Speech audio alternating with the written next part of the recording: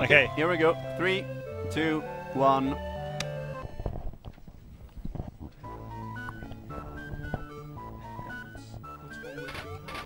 Someone was just... Yeah, it was some hair stuff in the way. Holy shit, Donald got a magical cape! Anyway, so this here is... comes a pretty cool glitch. If you time your jump, you can do it like this. Whoa! That is nice. I usually never hit that, so it was pretty good.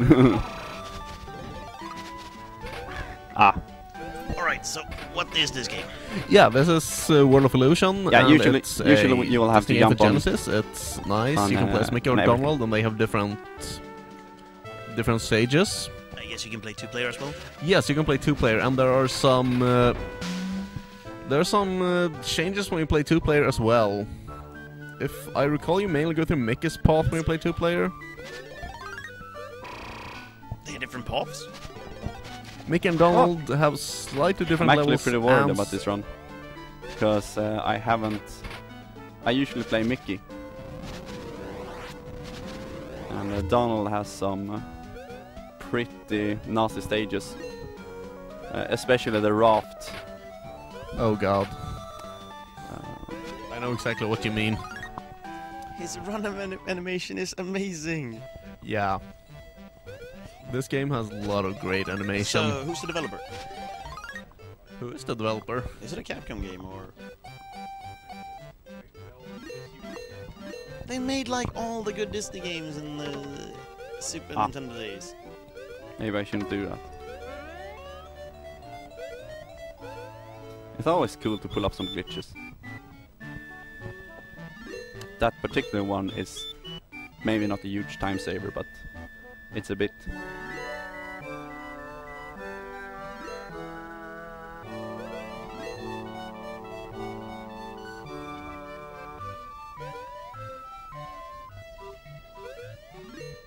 Donald's animations in this game are fantastic.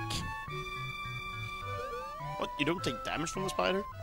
No, it's just Black Pete! it just creates the platform.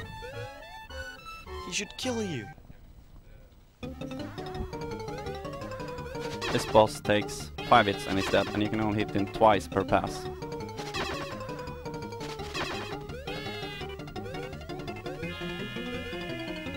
Yeah, if I hit him, he can hit me. And now I'm just gonna take a chance that he'll appear top left. Which he didn't, but it's okay.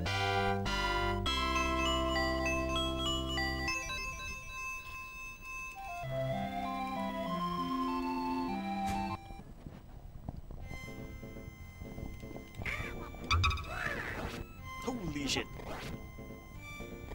So the story is basically Mickey and Donald is trapped in a magical realm, and they need to defeat bosses in order to learn new magics. And from that first boss, you learn the power of Carpet Ride. I don't. Yeah, Yeah, this is the only time you can actually use the carpet. I don't think you ever use a power twice. Actually, you can use the Alakazam for the open doors thing several Oh times. yeah, that's one. And this is one of the hardest parts of the game, because you can fall off this raft even if you stand on it and you stand still, because physics are just made that way.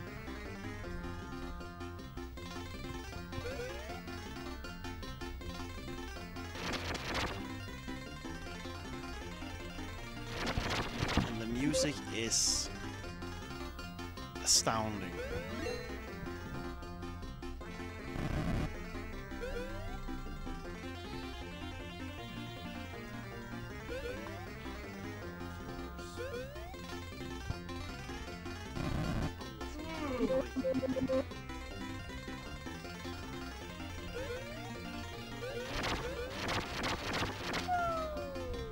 Yeah, that was my bad. That was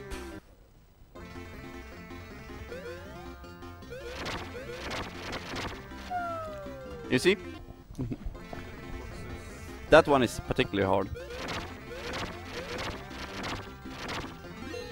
Okay. That's it.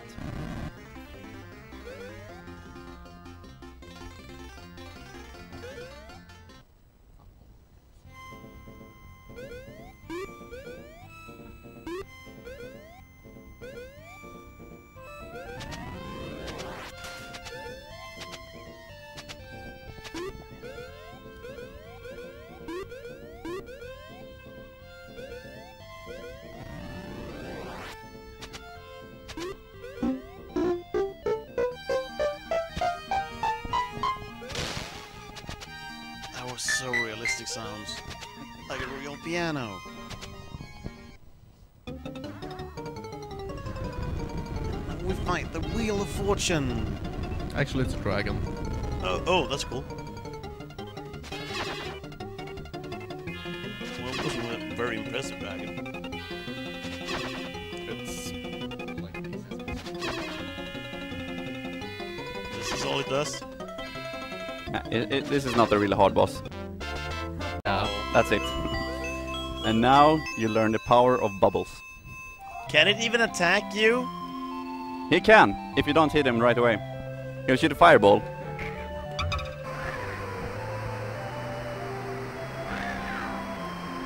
All bosses in this game looks ridiculously easy.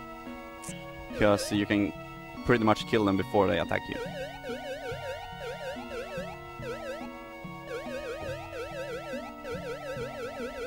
So we've had a platformer stage, an auto-scroller, a flying stage, and a swimming stage. Yep. This is like 16 games in one. Oh.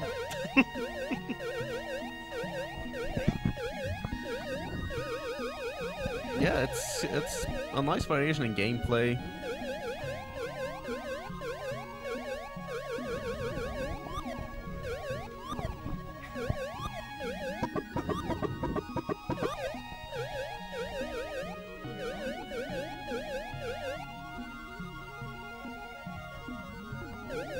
This stage is actually pretty hard, because it's very easy to lose momentum when you're in the bubble, and then you will pretty much crawl.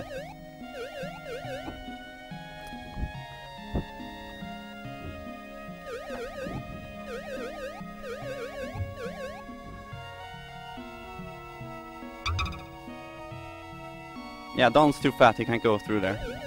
So he has to go the other way around.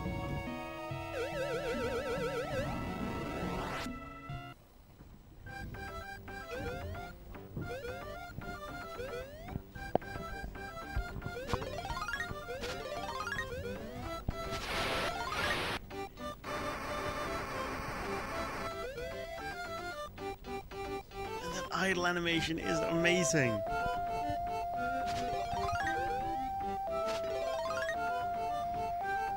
So what is Mickey's power? Donald uses that cloak thing. What does Mickey do? They have the same attack. Aww. Oh, This is a stage that can end really badly. This is a stage that Mickey doesn't get. Mickey doesn't get anything. He's not smart like Donald. So, the middle of every stage is unique for each character, and if you play co-op, there's another stage. So this is the same for all characters.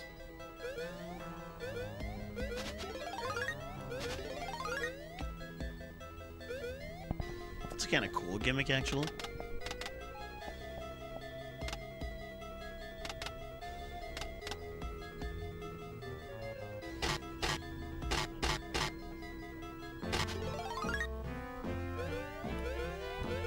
He just turned a shark into a shrimp.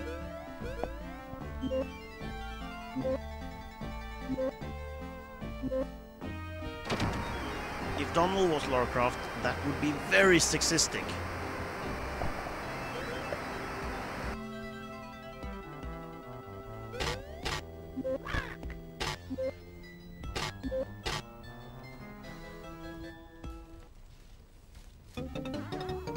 I think most of you who play this game had troubles with this boss, because this is a hard boss if you don't know the pattern. It's really hard. but it's also very predictable.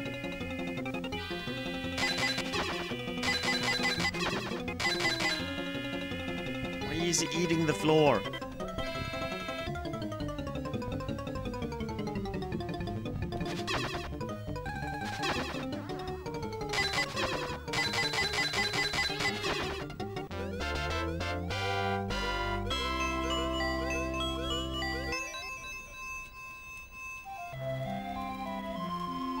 What power did we get?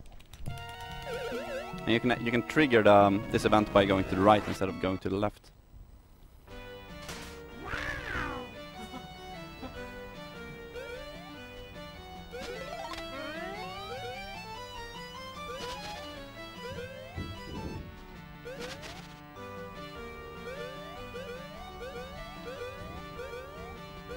I don't want to fall in there.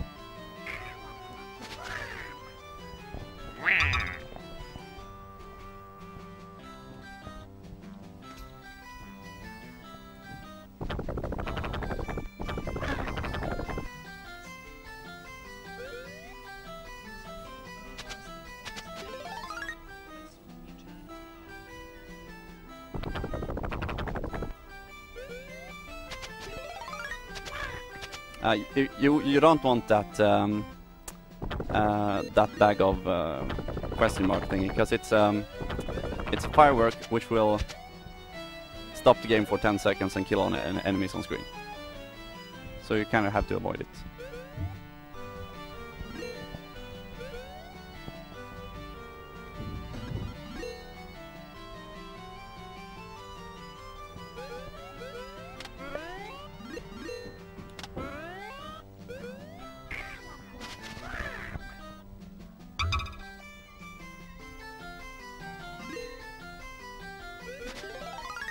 And this is my favorite part of the game.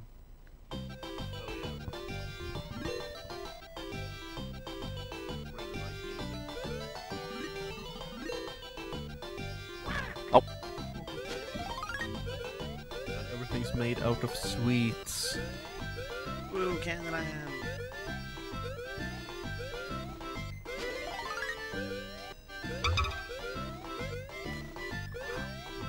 I thought I dropped it there.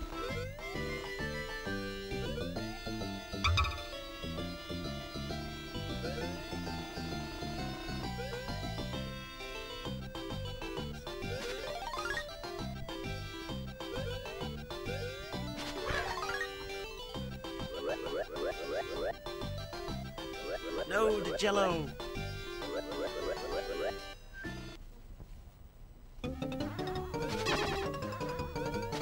Oh, I missed the quick kill. That's bad.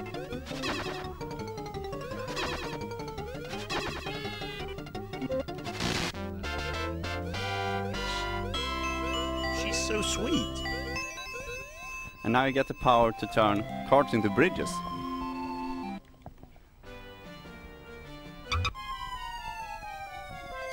And it's gonna be interesting because I'm very low on health here.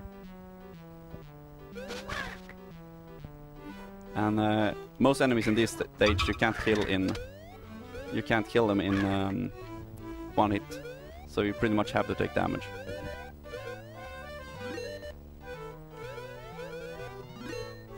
And you got the power of manipulation? Sorry? What sort of magic is that? I don't know. Alakazam. You're forcing people to turn into bridges for you. Yeah. Wouldn't you if you could?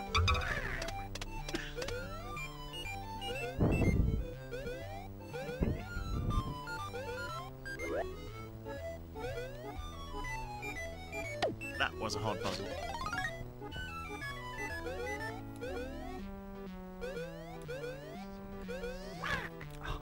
Now I'm actually a bit worried because I don't think I have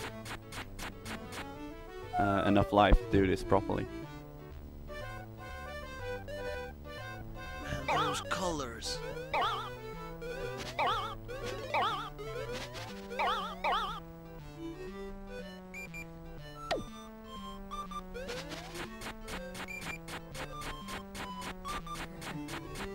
Well, it's good at being amazed because I'm totally lost.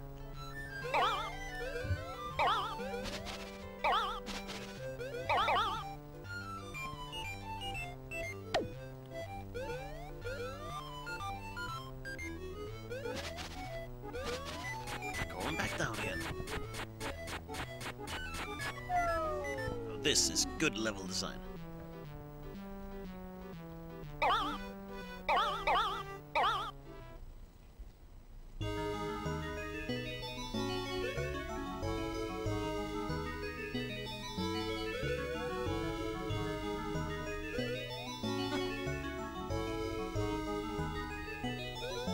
I'm gonna play it safe here. Actually, I'm gonna go for the cake. Oh, he walks in midair. This is magic. I don't understand anything. Oh.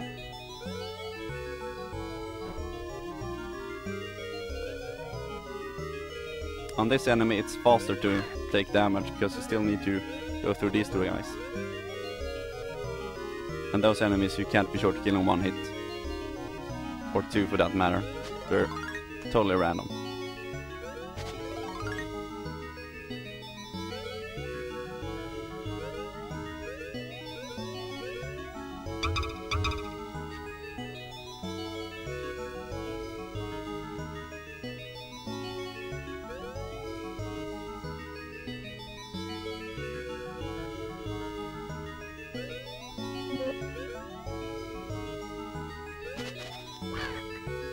Combining enemies from all kinds of stages. You can't do that.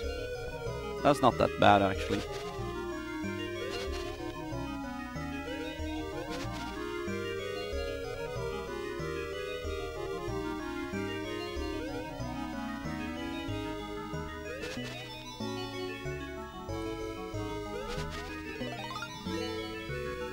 In all my practice runs, I've never gotten past that guy without dying.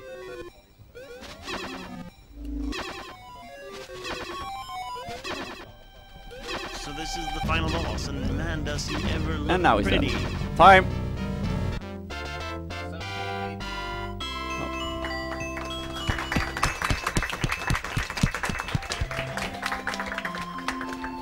What kind of final boss was that?